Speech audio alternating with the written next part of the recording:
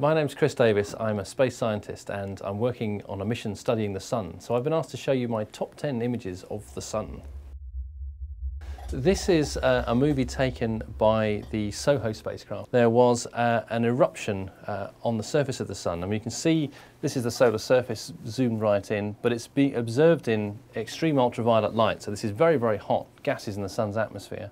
And as the Sun rotates round, this complex region of magnetic fields here spits out a violent cloud of particles, which you can see zapping the detector of the cameras. And it rotates a little bit further. Again, there's another great big spout of particles. This eruption actually went on to cause a spectacular auroral display at Earth and caused all kinds of interactions with the atmosphere and spacecraft, and it's considered to be one of the definitive events in studying how the Sun can affect the Earth. This is the first image that I saw from the stereo mission, where they had combined views from both spacecraft to create a three-dimensional image of the Sun. It's one of those images you need to have the red and green 3D specs on to see properly, but when you do, the whole thing comes out and comes alive. You see the Sun as a sphere for the first time.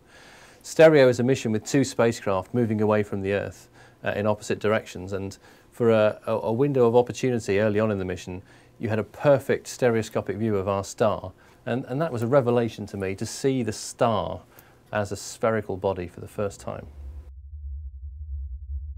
In 2004, we actually witnessed a transit of Venus across the Sun. This is where the planet Venus moves between us and the Sun, and it appears as a tiny little black dot on the surface of the star.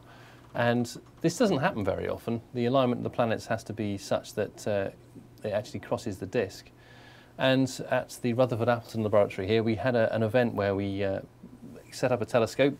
We had in the classroom behind us, I think the lecture theatre behind us, we had something like 100 children who were sat watching this, and they sat transfixed in silence as this little dot moved across the surface of the Sun. And as it left the other side, they all applauded. It was really sweet. So that was a really interesting event for us to actually see another planet, and it makes you realise the relative sizes of these things. Venus is a planet not much smaller than the Earth, and it just is dwarfed by the Sun in the background.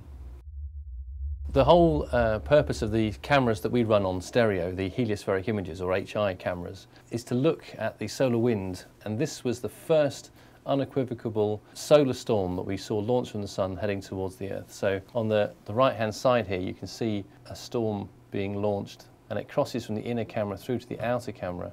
It washes past Venus, and then this is our planet here. And the reason we want to know about this is that we want to protect our ever-increasing investment in space and ground-based technologies such as power grids. This is a picture of a sunbeam. It's light scattered in the camera optics of this particular spacecraft, and there is a very little blue dot in this particular sunbeam, and that blue dot is the Earth. That is a picture taken by the Voyager spacecraft at a distance of 6 billion miles from the Earth, and it was the idea of Carl Sagan to actually look back at our planet from the furthest distance that we'd ever reached at that point, and just contemplate that everything we ever knew was in that tiny little blue pixel. This is a picture that I took. It was an annular solar eclipse, and it occurred over southern Spain in 2005, I think. An annular eclipse is where the moon isn't quite as big as the Sun in the sky. The apparent diameter isn't quite as big because the moon's slightly further away in that particular part of its orbit. So you never cover up the entire solar disk. So this dark disk in the middle is the moon, and the outer disk is the Sun. I had to put a very heavy and special filter on my camera in order to be able to see this. But even so, there's all these wonderful rings of light that come echoing around inside my telescope optics.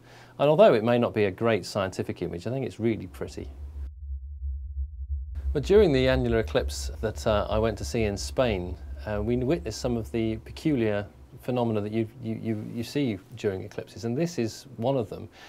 The sunlight shining through the small gaps in the leaves of the trees produces tiny little pinhole cameras, and it generates images of the crescent eclipse just before the disk actually became central. So you have these tiny little crescent eclipses that scatter everywhere. Everywhere there's a tiny little hole that a sunbeam can get through, you see an image of the eclipse. This is an image from the stereo spacecraft, again, from the heliospheric imager. So the sun's just off the right of this picture, and it was one of the first CMEs, this is the coronal mass ejection, a solar storm, erupting into space, and I think it shows the fantastic scale of these storms. This is the planet Mercury, and this is the planet Venus. It's quite a scary prospect to be sat on Mercury at the best of times, but when you've got a storm that's a billion tons of material whizzing past you at 1,000,000 miles an hour, really must be quite a daunting prospect. This is an image of a sunspot that I took with my little telescope in the back garden. I've got a filter I can put on the end of my telescope to enable me to view the sun with it.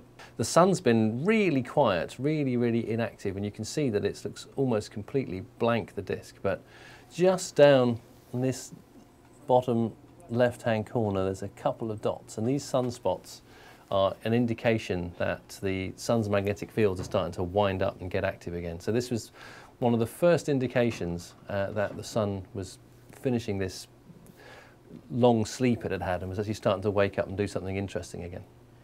Each sunspot's about the size of the Earth, so they're not actually very small, but in comparison with the vast disk of the sun, they do appear to be tiny little regions.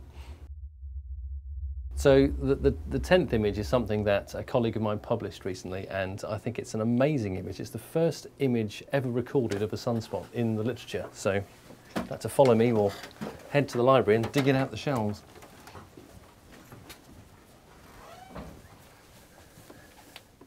So in here is this. This is the first ever recorded picture of a sunspot, and it was recorded by John of Worcester in 1128, on the 8th of December. This is his drawing of the sunspot, and he said he saw a large spot to the top and a small spot underneath, and he tried to draw what he saw. So he's the first person that we know of to actually draw a sunspot. This is the journal of the Royal Astronomical Society known as Astronomy and Geophysics.